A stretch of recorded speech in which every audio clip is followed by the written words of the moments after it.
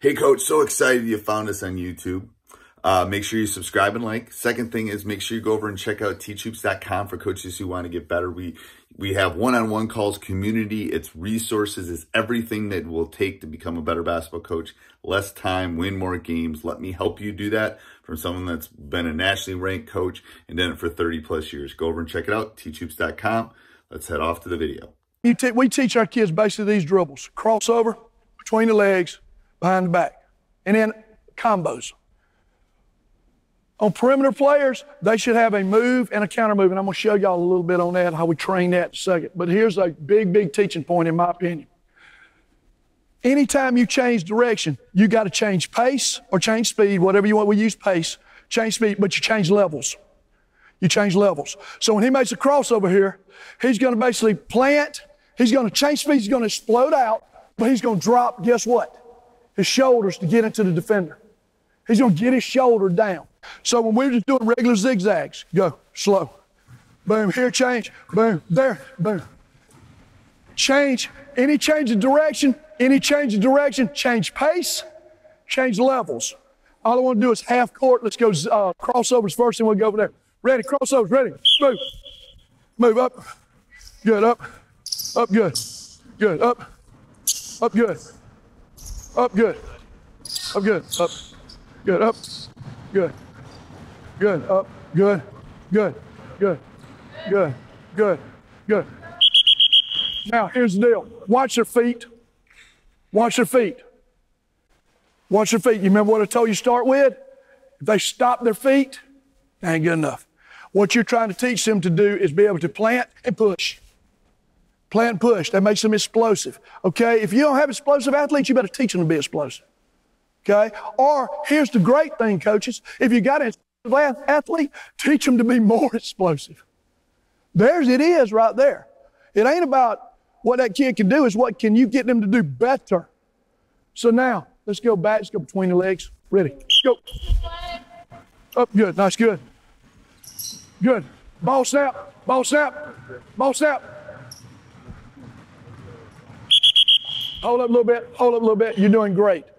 Did y'all notice every time they made a change of direction, what did they also do? Ball snap. To get what? Separation. Watch how many of your kids will make a move, and then when their first dribble is right by, guess what? Absolutely, that's to kick it out of bounds. So you're drilling it. You're drilling it every time. Change of pace. That ball snap is a change of pace because you throw it out there, you got to go get it. You got to go get it. Go ahead, baby. Go. Good. Up. Good. Good. Nice. Good. Good. Up. Good. Good. Up. Good. Good. Good. Good. Guys, middle prep.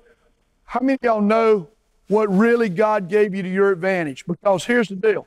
This is another I preach to my kids all the time. God made us all different. One of the biggest things I work with Kobe's biggest advantage is his length. Okay? But most people don't train their kids to use their length. Do you think ball snaps is great for a kid with length? Oh, gosh, yes. Okay?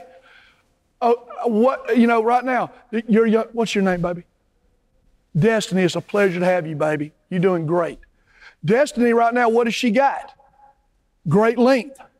Great length. And here's the other thing, don't cripple. All my post players do this. Every post player does this. And that's why almost every one of my post players, not saying anything because they're talented, have been Division I players. Because they're not big Frankensteins that we teach them to do this and everything else. They handle the ball in the middle of the floor. They do all that stuff because they get perimeter skills. They're getting this ball handling every day.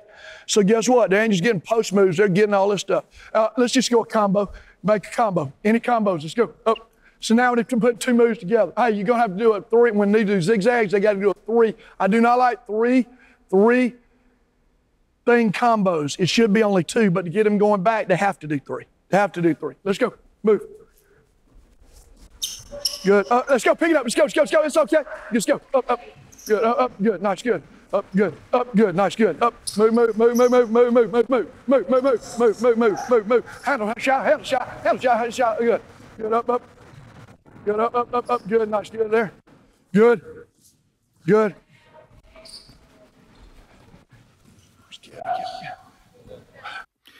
Hey, coach, so glad you enjoyed the video. Make sure you go over and check out teachhoops.com for coaches who want to get better, and subscribe and like.